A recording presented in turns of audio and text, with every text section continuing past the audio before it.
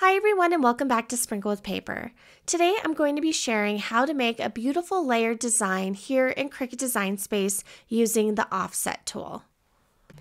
Now to create our project, besides Cricut Design Space, we're also going to need cardstock. All of this is just single sheet cardstock that can be found at Michael's.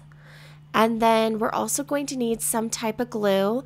I've been really loving this Recollections brand of glue.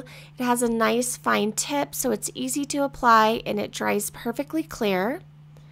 And then we're going to need some foam stickers. Again, this is a Recollections brand, but I feel like all foam stickers are created equal.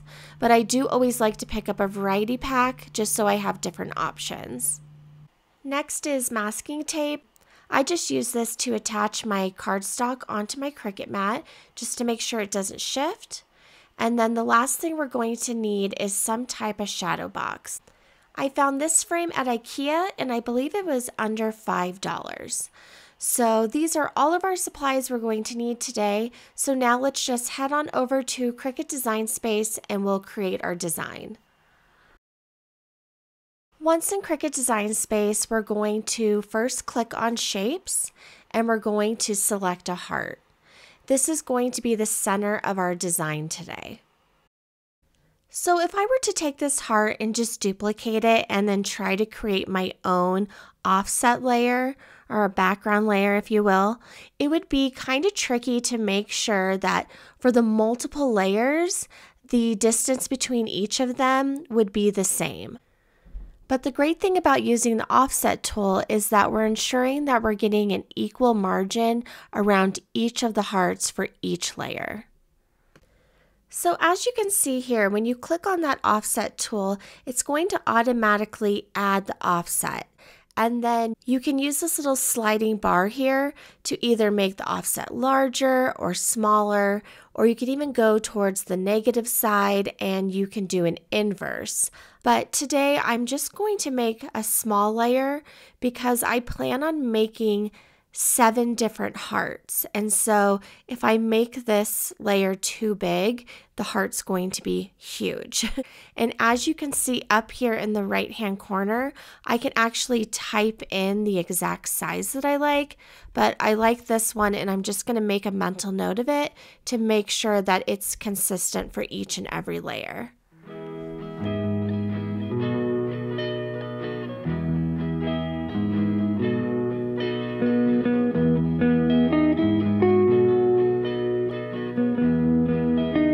Now that I have all of my hearts, I'm just going to change the colors. So my vision was creating a rainbow theme. So that's why we have the 7 different layers for the 7 different colors of the rainbow. So we're going to have red, orange, yellow, green, blue, indigo, and violet. From here, I'm just going to resize the heart, and this is going to be different depending on what size frame you have. But for mine, I'm going to change the width to 6 inches. So now that we have our heart, let's move on to the name. So the name I'm going to be typing out today is Emily. And the font that I'm going to be choosing is BFC Lovers Hearts. And this is a Cricut Design Space font. And the reason I'm using this today is because I love that it kind of has a retro feel, but I also love that it has little heart cutouts.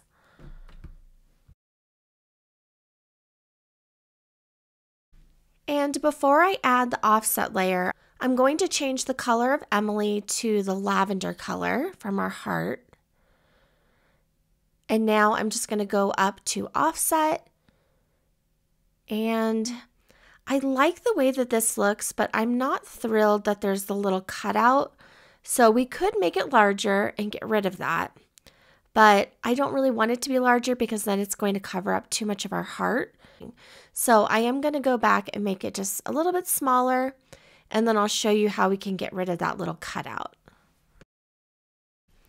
So to get rid of this little cutout is actually super simple. We're just going to move Emily up. Click on that offset layer and we'll go over to contour, and you can see here that little cutout. So over here on the right hand side, if we just click on it, it will make it disappear. And then when we go back to our project page, we have just one single piece without any extra little cutouts. And now for this offset layer of the name Emily, I think I'm going to change it to a bright pink, just to kind of make it stand out a little bit.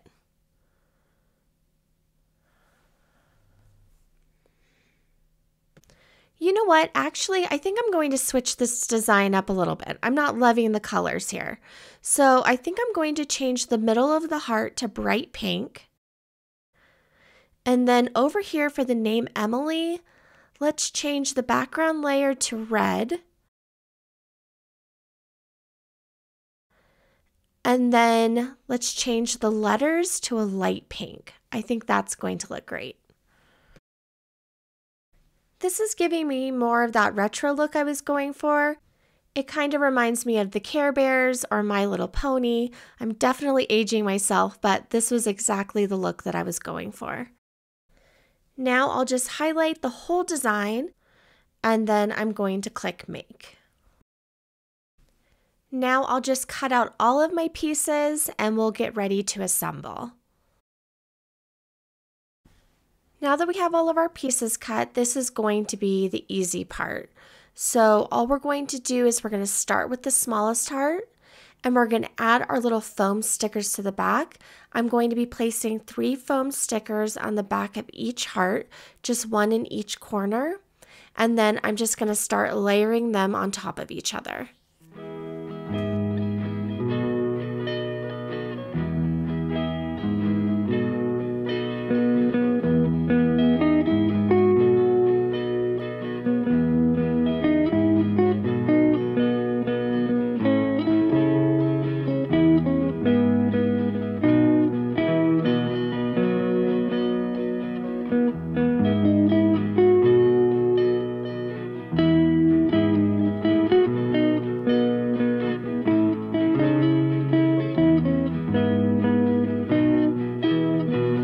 Once all my hearts are attached, I'm just going to assemble the name using glue.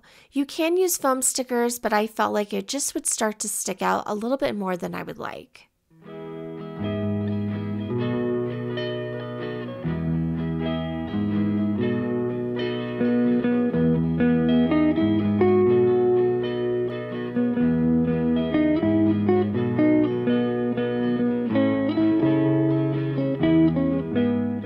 Now just give the name a few minutes to dry, and then I'm going to attach the name onto the heart, but I'm going to use hot glue for this.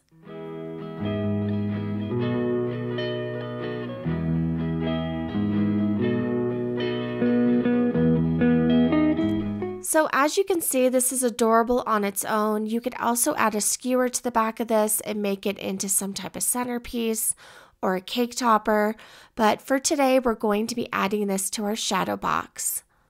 So before I add this onto the shadow box, I'm first going to add a little piece of cardstock into the frame. So I have 2 different options. I have this heart paper and then I also have this light blue paper. Either one would be super cute, but I think I'm going to go with the heart paper today. So I'm just going to eyeball it and cut out a square. And then I'm just going to use my masking tape to attach it.